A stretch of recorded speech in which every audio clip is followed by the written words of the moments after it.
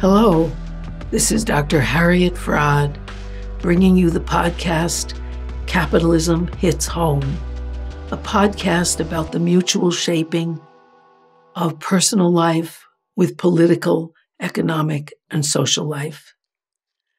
And today I want to talk about the UN's recent World Happiness Report. It's a very, very compelling report. In order to write such a thing, they had thousands of people going out to all the countries of the world asking the same questions. Are you satisfied with your life?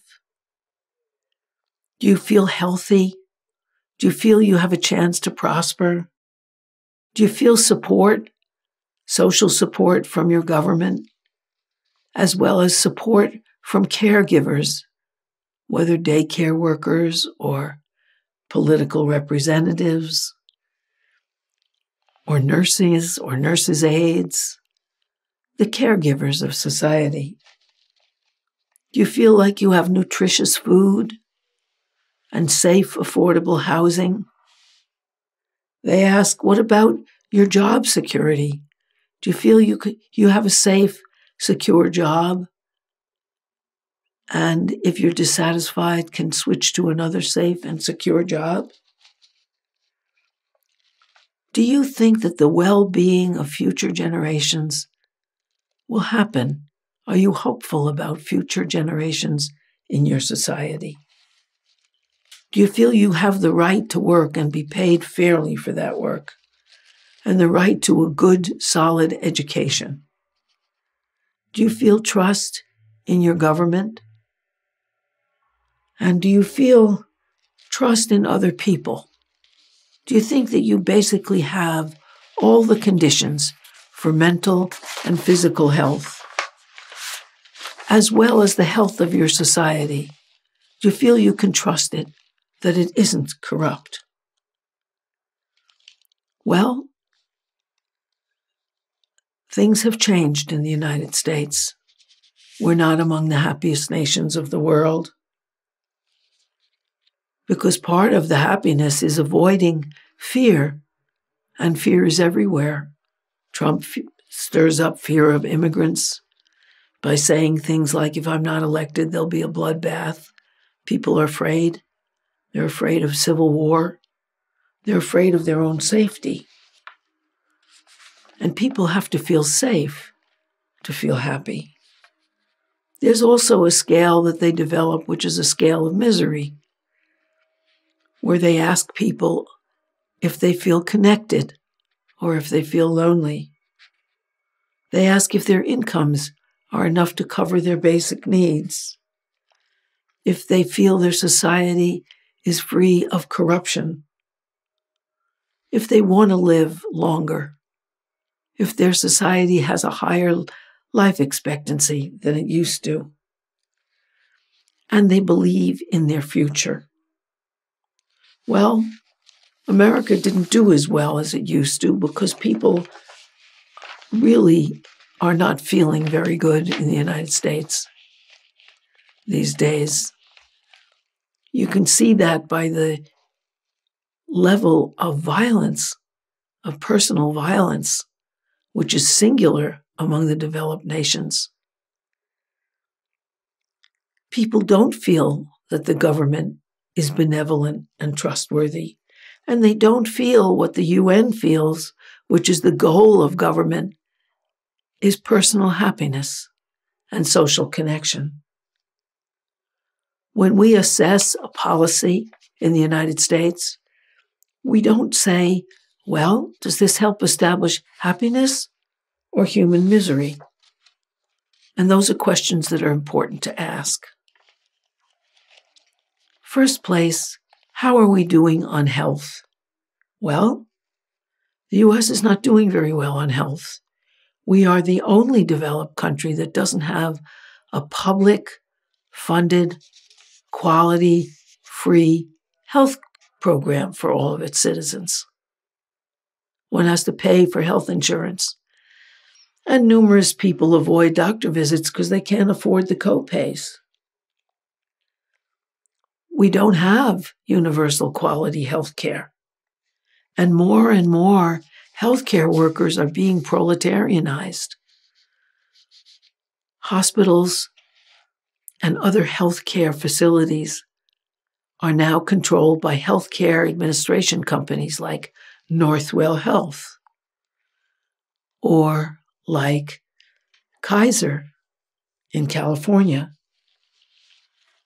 Support for caregivers at these hospitals is so bad that we have had 14,000 nurses on strike just in 2023 in New York City, one city, albeit a big one. And they're on strike for quality of care. They want higher salaries, but they want mainly lower nurse-patient ratios so that they can take care of the people who they're assigned. Salaries are very big at the top, but much smaller when it comes to nurses and nurses' aides who actually take care of the patients. In Kaiser Corporation, which is the biggest healthcare corporation in California, 75,000 healthcare workers were on strike last year. And they were on strike not only for better working conditions, but the working conditions included less patients for each person to have to take care of because they can't take care of people. They're also underpaid, particularly relative to the administrators who are making so much money. In terms of care, one has to ask about personal care, motherhood. Mothers have been the unpaid social support system for America for a long time. But that isn't there anymore because women, all women, used to be minority women. Now all women have to work outside the home in order to make ends meet. And the majority of women are single anyway. And fully 42% of our children are born outside of a marriage. And so childcare is a huge problem. And American children are not doing well. 1 in 4 of our children goes hungry. Now, also, there are basic maternity benefits that we lack. Every other country in the world, except for 7 nations, gives paid maternity leave, and the United States is the only big nation among them. The second biggest is Papua New Guinea, that has 3,169,000 population. Others are countries like Palau, that has 19,000. So the United States is an outlier in not protecting mothers. Also, daycare workers are paid very, very little. All care workers are. They're among the lowest 5 professions. Things like nurse's aide, home health aide, aide in old age homes, daycare. The average that they get paid, those care workers, is $31,000 a year. Quite amazing. When those who are the best paid, like Elon Musk, gives himself $1 billion a year salary, and the Walton family that owns Walmart earns sounds like they deserve it, but get $4 million a minute. So there's a big discrepancy here. We have to look at where our wealth is going, because it certainly isn't going to the people who take care of us. And if the object of a government is to make its people happy, we're not doing very well. The people who do the best are the Scandinavian countries, because they have a very strong social support net. Not only child care and after-school care and summer care for children, but care for the elderly, care for retirees, all sorts of connections that are free. one thing they look at to gauge a nation's happiness is to see whether that nation's wealth, its gross domestic product, GDP, is distributed across the population, or if it's in a few hands. Well, we know that in the United States, 90% of the wealth of this country is held by the 1%. So that is not distributed equally. We look for nutritious food, and we have to see that our children are not fed nutritiously. Our food is laced with chemicals and preservatives. And children's advertisements are full when they watch television because they're home alone often. They see ads for Cheetos and Fritos and pre-prepared little peanut butter snacks filled with preservatives. There was a study showing that the average U.S. child has as much real nutrition in a day as a hungry Nigerian child who has a half a cup of lentils. We look and see whether people have safe and affordable housing. Well, rents are higher than they've ever been in the United States. And that's because capitalist landlords, certainly that's so in New York City, can raise the prices. And even when they're regulated, politicians like our mayor allow them to raise the apartment rents 5 to 9%, which is, of course, absurd after a pandemic. There are more homeless now in the United States than ever before. Another thing we look for is positive social connections. Connections with friends, connections in a political movement or a social movement, and there America's not doing very well. There are fewer people involved in any organization, whether it's a PTA or a blood drive or a political movement or anything else, than were in only bowling leagues alone in 1970. And that makes people very, very lonely. Also, you look and see what is the happiness of future generations. Is there a hope that future generations will do better? Well, in the United States, that isn't so. We were one of the only countries in the world where young people were more pessimistic about the future and about their own possibility of happiness than older people were. And as far as trust in government, there isn't much trust in government. People don't think their needs will be taken care of. Now, it is true in our capitalist system, there are two capitalist parties. And in order to run, one has to collect billions, which one will have to pay back after the election. The last presidential election spent $4 billion. Who's going to pay that back when they get in office?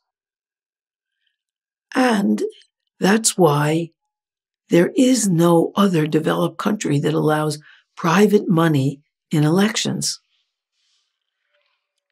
In France, where Sarkozy tried to smuggle in private money, he had a fundraising dinner where the head of L'Oréal brought an attaché case full of euros, and he is facing jail and was disqualified. And that's true of all the Scandinavian countries, the Netherlands and Germany. Freedom from corruption is another thing that shows that you believe in your government. That isn't looking very good in the United States either, because just lately, in the last few months, there have been deaths and tragedies due to corruption, capitalist corruption. So, for example, the Francis Scott Key Bridge collapsed. It collapsed because a huge container ship lost control and went speeding into its girders, which didn't have fenders on them. And this is a question of capitalist profit. Fenders around the bridge bottoms keep them from folding, but they cost money. And governments don't want to raise taxes on billionaires because they want their campaign contributions. And so they cut back on things like infrastructure, on fenders on the pilings of a bridge. Another reason that it's a case of capitalist corruption is it was a big Maersk, M-A-E-R-S-K, container ship that was out of control, going too fast, and overloaded with containers. Some employees at Maersk had said that there were safety concerns, that they had to do something about those, that these huge, heavy ships could get out of control. Those people were fired, and their comments were hidden. Also, the Maersk company loaded this enormous container ship with more containers than it should have had. So when it lost control and rammed into the pilings of the bridge folded. Also, in the past month, we've had accidents from Boeing, our biggest airplane manufacturer. A door blew off.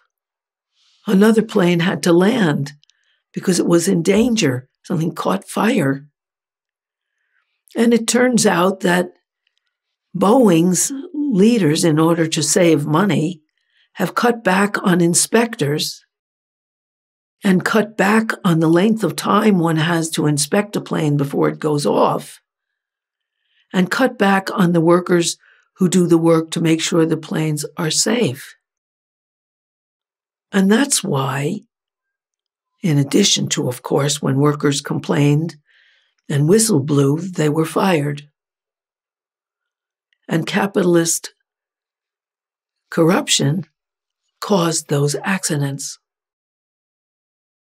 The bigger accident in Boeing, in the bigger accident, hundreds of people were killed. In the latest, the door blew off, but nobody was killed. Now, in terms of the signs of happiness, in the U.S., the signs of mental and physical health. Well, I live in New York City, and we've had a rash of very violent behaviors that are not conducive to mental health.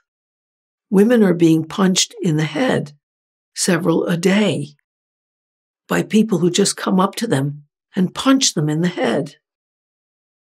We also have a mass murder almost every day. And a mass murder is where at least 4 people are shot. They have no relation to the shooter. At least 4 people are randomly shot. These are not signs of mental health. And they're all committed, I must say, these crimes by men who have been most seriously affected by the outsourcing of strong union jobs and by unemployment and demotion from being the heads of family who could support their wives and dependent children to ones who can't. Now, that luxury of supporting dependent wives and children was a luxury only for white men, but our nation used to be much more of a population of white men whose unionized jobs were outsourced to China. And there again, it's corruption. Strong socialist parties in the Netherlands, in Sweden, all the Scandinavian countries, and in Germany and France have outlawed outsourcing. In Sweden, if you want to outsource your factory and close it in Sweden, you have to get every single employee an equivalent job. So if they want to stop making whatever they're making, it's easier for them to introduce a new product in their factory. A sign of a happy nation is a nation where people feel safe. People are not feeling safe. On TikTok, there are all sorts of videos that commemorate the fact that every day in New York, several women are punched in the head by people they don't know. Just someone comes over and punches them. Actually, that someone is a man who comes over and punches them. In addition, we've had a mass murder for every day of last year, and we're on record to do that again, where some stranger comes over and just shoots people out of rage, so that our people are not happy. You don't go punching people in the head if you're a happy citizen. In addition, addiction and suicide and overdoses are going up. America is less happy than it ever was. Now, what can we do about that? What can we do to restore our happiness? Well, a huge aspect of happiness is connection. So we need to build connections with people. A hopeful sign of this connection is that strikes have increased so dramatically in the last year, even in 2024. 400,000 UAW, United Auto Workers, struck very imaginatively and won their strike. They won 25% wage increase and better working conditions.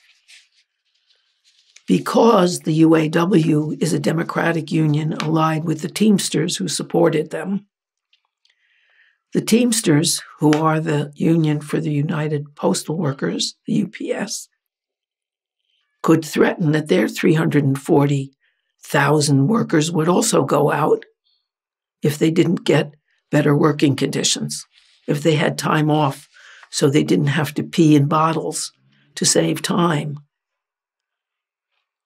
And that is a huge, huge thing that's helping to change American happiness. Martin Luther King, as well as Shawn Fain, the head of the Auto Workers Union, have said that a united working class is what we need in America. And unions are the way to go. Another very hopeful thing is that there is talk of all the movements coming together, of a socialist presence and a socialist party in the United States, because those that have won unforeseen gains have come together. In the UAW strike, people of all different sexual orientations, all different races, all different religions, all different sexual preferences, all together united to win. Climate scientists are uniting with others in a socialist presence.